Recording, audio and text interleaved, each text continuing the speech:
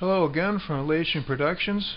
Today I just want to do a quick video to show you one of the latest modifications I've made on my Taig micro lathe. As you can see here, I've got a customized tailstock lever which I built for it. Purpose of the lever is as improvement of a stock one, which I'll show you right here.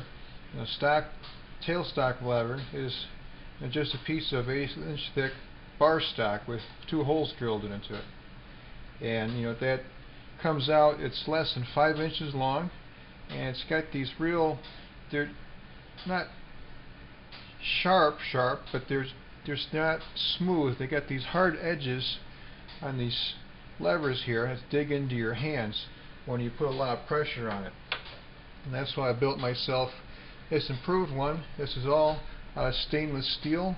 I got a piece of flat stock here with the holes in it for the part that mounts to the tailstock, and I welded on a piece of 3/8" thick solid stainless rod, which is thread at the end, you can see, for putting a nice 1 1/4" inch ball end on it for much more comfortable grip.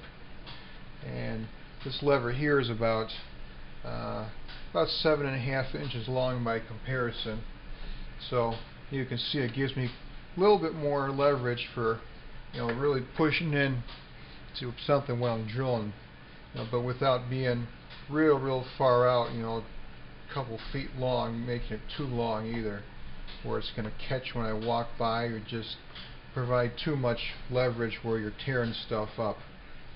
But anyhow, that's the lever that I made to improve the stock one.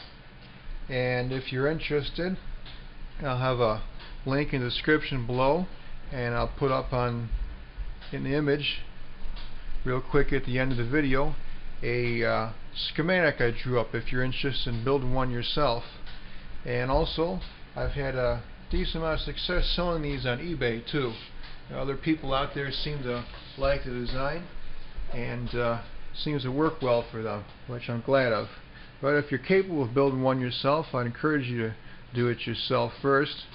And if you have any comments or questions about how to do that or about this video, please feel free to leave them below. And as always, thanks again for watching. Till next time.